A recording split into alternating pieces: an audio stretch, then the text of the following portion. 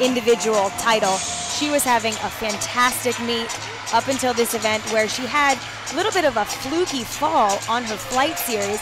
Her front foot actually missed and she came crashing down a little bit hard. And just as a gymnast, I know that those falls don't happen all too often in that manner. Again, a little fluky. So she's under more pressure than she was yesterday on this event because it's not for her anymore.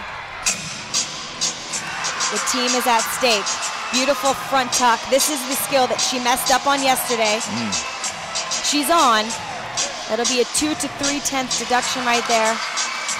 But she's on. She has got to pull it back. She's a little shaky, you can tell. Her last time to ever compete for the team, the senior. And now you can see her spunking up a little bit. Her dance is becoming a little bit sharper. She's feeling good. She's coming to the end of her routine. And man, they don't hold back. That is such a huge dismount to do with so much at stake, and that landing was beautiful.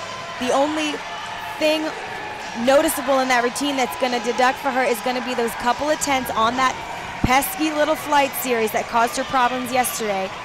Take a look at this dismount. Double back, we don't see those too often.